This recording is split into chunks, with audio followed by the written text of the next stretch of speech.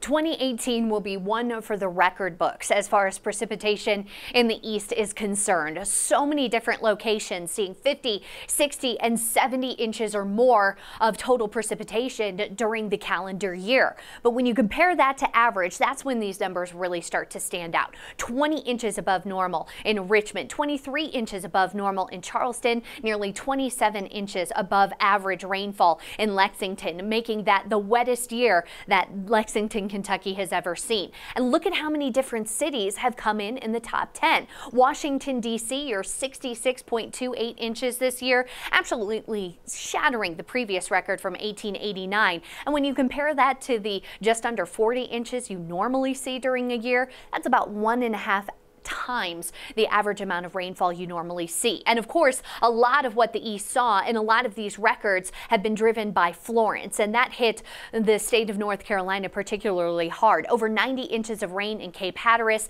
80 inches nearly in Asheville. That's almost 34 inches above average for your yearly precipitation. And of course, the one we've been talking a lot about in the last couple of months has been Wilmington, 52.79 inches above average. Obviously, the wettest year on record there. And with 102.4 inches compared to your average of 57.61, you nearly doubled your normal precip.